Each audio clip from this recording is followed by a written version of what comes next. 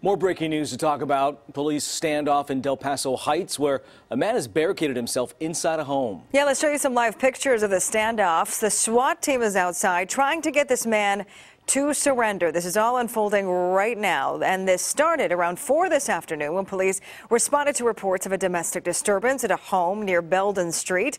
Authorities say the man has an outstanding felony warrant. They believe he has a gun. We're going to stay on top of this throughout the newscast.